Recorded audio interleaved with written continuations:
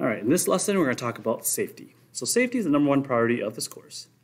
So we're going to first look at the WHIM symbols. What do they mean? What do they stand for? And what hazards do they have? So let's look at the first one, A. A stands for compressed gas.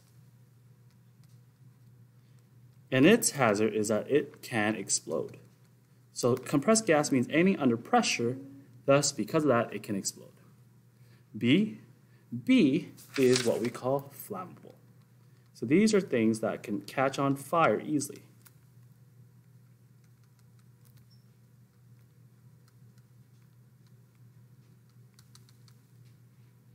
For C, we're looking at something that looks like flammable but it's not.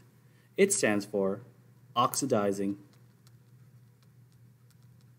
materials. So it looks like a flame with an O in it. And what this means is that it can supply oxygen in a fire. So what does that mean? Well, an object that has oxidizing materials on it will mean that when it burns, it also still can produce oxygen. And that fuels a fire, because we know that a fire needs oxygen, a spark, and a fuel. So now, the next part of the WHMIS. So again, WHMIS stands for Workplace Hazardous Materials Information System. D. D is poison. So these are objects that can, when you consume it, can kill you quickly. Well, E is also considered poison, but it's a lower grade we can call toxic. And what this is that it kills you over repeated exposure. So what does that mean? Well, what that means is poison would be something like rat poison. You consume it, it's a medical emergency. Toxic could be something like asbestos, in which it doesn't kill you right away, but with repeated exposure, it can kill you over time. F is biohazard.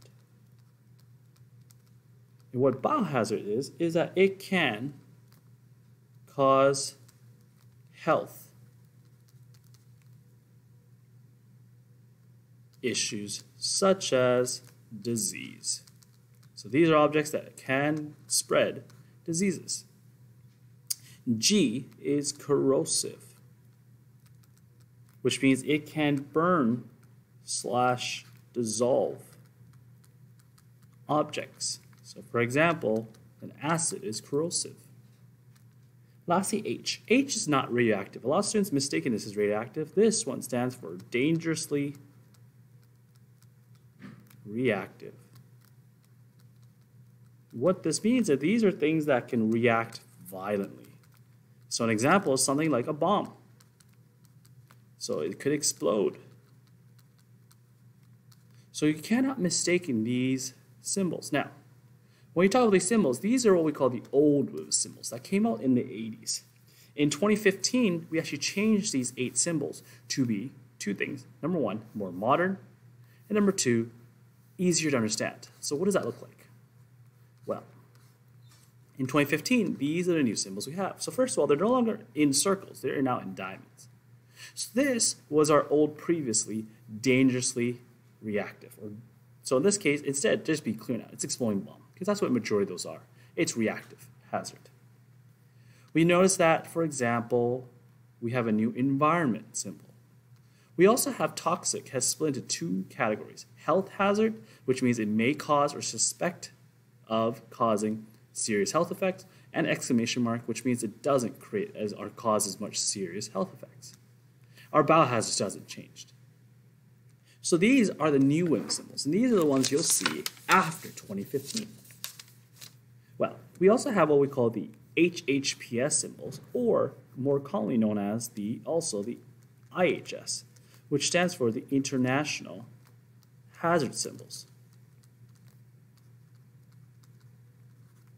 And these are more universally known, because WHMIS is actually Canadian, while these symbols are used around the world. So what do? Well, HHPS, which stands for a household product symbol, what they do is that they are two things. Number one, they are simpler. There's less of them to talk about because we don't have poison, corrosive, flammable, and explosive. In labs, we might have things that are, for example, oxidizing. We might have things that are exploding bomb. But at home, we actually don't have as much of those. So thus, we only have 4 symbols. The second thing is we have a severity of them, in which an octagon is danger, a diamond is warning, and an upside-down triangle is caution. So how do we read these? Well, if you have one that's, for example, the skull and bone, which I'll try drawing my best, all right? This one would be read as warning, poison. And that's how you would read these symbols. So these are the safety symbols that we encounter on a daily basis. But what about the equipment? What kind of equipment do we have? And how do we use this equipment to be safe in the lab? Well, let's start off. Our first equipment is called fire extinguisher. A fire extinguisher is used to put out large fires. It's usually a last resort. The next one is called a fire blanket. And this one is to put out smaller fires. So for example, if you are on fire, but it's only a little part of you, we could use a fire blanket to wrap you. For example, there's a fire on a lab bench, we could use a fire blanket to wrap. Now if there's a larger fire, we should use a fire extinguisher. But the big thing here is not everyone can use this. You've got to be trained to use a fire extinguisher. The next equipment is called the eye wash station. And the eye wash station is very specific. It's that there are 2 types. There's one that looks like this, and there's one that's a bottle in which your eye fits into a socket and it's used to spray out any chemicals in it. Now what an eye wash station is to wash chemicals out of eye. But how long do you use it for? Use it for 15 to 30 minutes. The next one is called an emergency shower.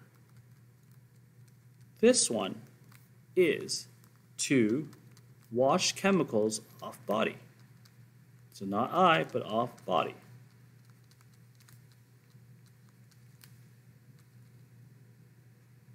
The next one is called acid-base neutralization kit, or a lot of people just call it a neutralization kit.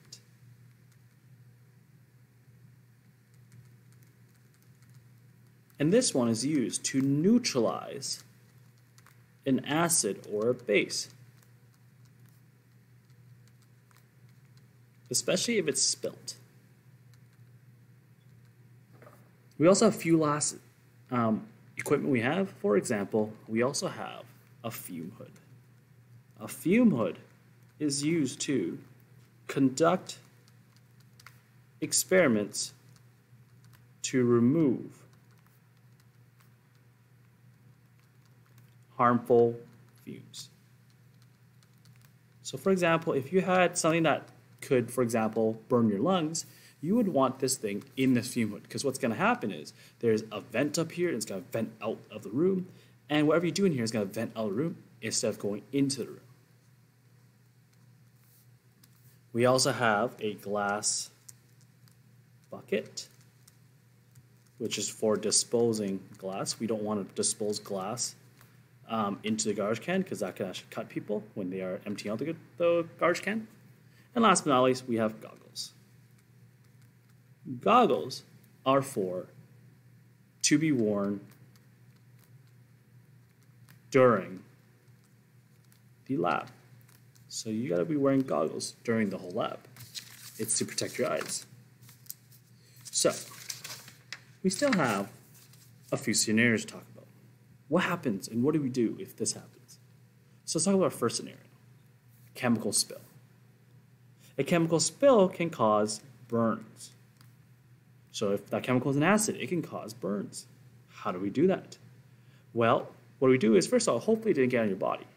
And if it did it, you got to notify teacher and step back because the teacher will be able to deal with it. Broken glass can cause cuts. What do? Well, you could sweep it up into the glass bucket. Now, what if there's chemicals in that broken glass? In that case, we now treat it not as broken glass, we treat it as a chemical spill. If there's burning chemicals, that will cause burns. And that is just like a chemical spill. We got to notify the teacher. If we have a fire in a container, well, guess what? That will cause burns as well. But what you want to do in this case, if there's a fire in a container, that means now it can be contained. If that could be contained, what do? You want to put a lid on the container. Because what's going to happen is you get rid of one ingredient a fire needs, oxygen. If there's a fire on a lab bench, that can also cause burns, but in this case, use a fire blanket because there's no such thing as a lid for a lab bench. If there's uncontrolled fire, this can also cause burns, but in this case, you do two things. Number one, use fire extinguisher if you're trained. Number two, pull the fire alarm.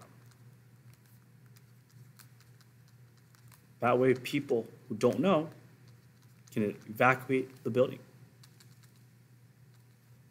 So, we have a few other scenarios. What happens if you get a chemical on your hand? Well, if you get chemical on the hand, it can cause burns as well. In this case, chemical burns. So in this case, you want to wash off immediately. And if it's an acid, for example, and use neutralization kit. So you can neutralize that acid or base. If you're smelling chemicals, this can cause what we call nasal burns. And these nasal burns happen sometimes, for example, when you have a cold and your breathing causes it, because it dries up, it feels like as if you burn your nasal. In this case, what do you want to do? You want to dilute the chemical so that it's not as potent. And the second thing is you want to use wafting technique.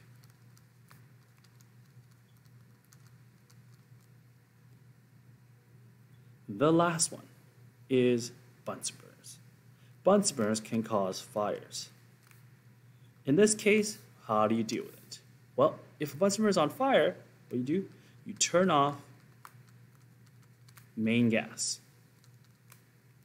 That's the first step, because what's going to happen is now you remove one of the fuels of the fire. What if the object's on fire? If the object's on fire because of the Bunsen burner, now we deal with it in this way. So if, for example, there is a burning chemical, we deal with it as if. There's a fire on the lab bench because of the Bunsen burner, we deal with putting a lid on it. If there's fire, uncontrolled fire, we use fire extinguisher. So that's how we deal it with Bunsen burner. All right, that's the end of our lesson. Make sure you keep yourself safe and healthy, and I'll see you soon.